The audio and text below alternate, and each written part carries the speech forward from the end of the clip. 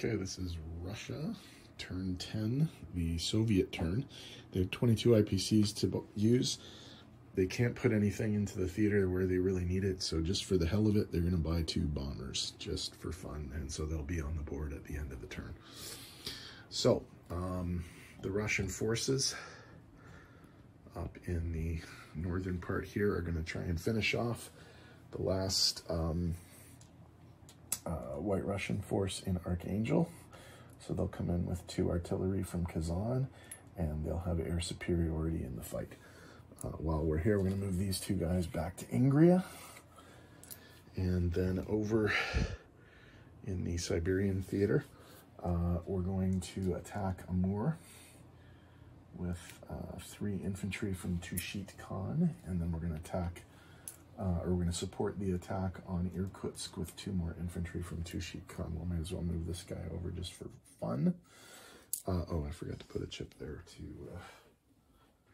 show the fight happening here. Okay, so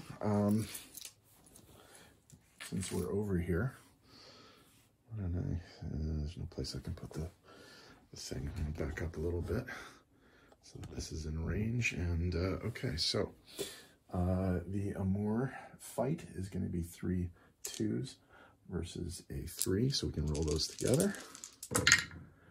And hit. So they do take the territory, but they lose an infantry doing it. So those guys are all dead. And Amur isn't worth anything, so we'll just put that over like that. Okay, for the other one, we have 5 2s. That's 3 infantry and 2 cavalry versus 2 3s and a 1. Actually, we can roll these all together as well. So we got 2 hits on both sides. We did not kill everything. So I think we'll kill the cavalry on this side.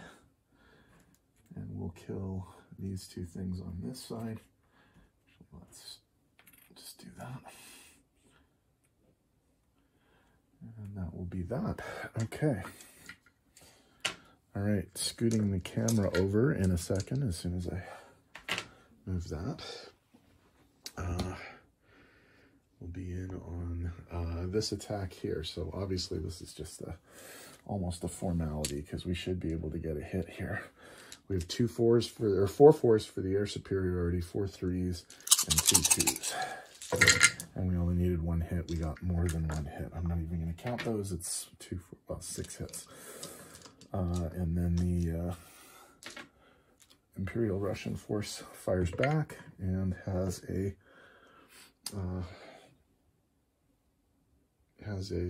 1.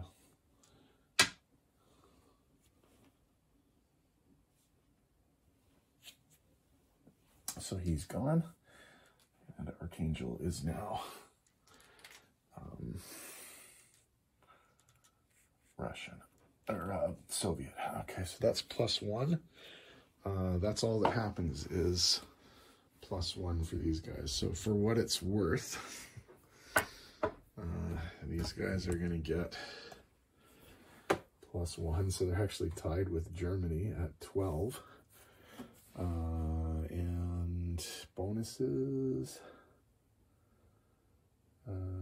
Controls Central Russia, controls Ingria, so +10. So they finished with 22 IPCs.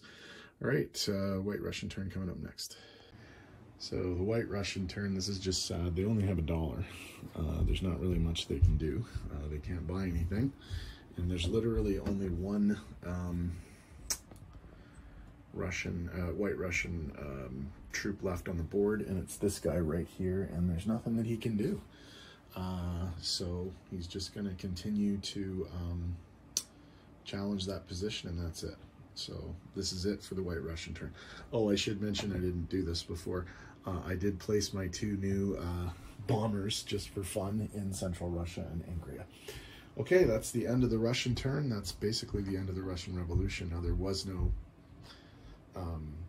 clear winner because there is still a troop left, but and you know, the game is now over after this turn. But obviously the Soviets have more territory, so they will effectively get the Russian Revolution point kind of thing. So, okay, on to Germany next turn.